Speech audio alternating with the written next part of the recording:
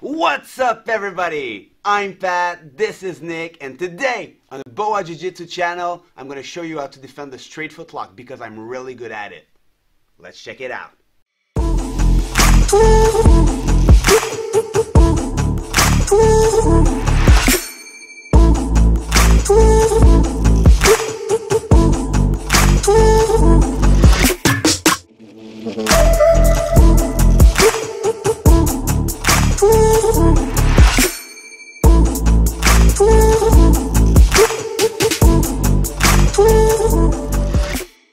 Alright guys, so here with my basic defense on the straight foot lock, super easy.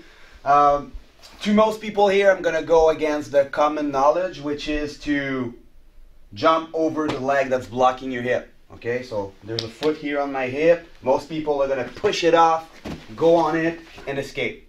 Alright, me, I don't like that because every time I want to do this, if he's well versed in leg lock, it's easy for him to switch to the other leg and also to go belly down so he can keep attacking me. Right? So that's why I don't like that position, that escape actually. So here he has my foot. So what I do first, okay, is to go with both hands on the top knee. Why? Because the more he turns, the more pressure he has. So I go both hands here, and as I do this, I'm going to bring my foot underneath. Now I'm going to use my whole body and my grip here to shift all my weight on my opposite hip. Now that my weight is on that hip, I don't care about him controlling that leg because now I have a leg to come in base to. Alright? So I'm going to come in base and bring all my weight on that leg that he's attacking. So now I'm out of danger for the straight foot lock because there's weight on it. But I'm not going to stop there. I'm going to use that position to pass. So as I came up here, I'm going to stay tight with my knee tight against his hip.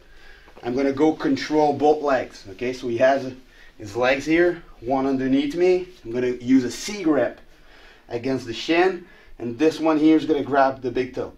I'm going to remove that leg off my hip. I'm going to drop my knee on him, and I'm going to post real quick far past his head. Okay. As I do so, I'm going to drop my hips on him. Okay, I don't want to stay high because when I'm high here, he has space maybe to repommel or push me away. But as I do this here, I'm too high, too close to his head, and too close to him for him to readjust. I'm just going to kick out and drop my weight on the floor for the pass.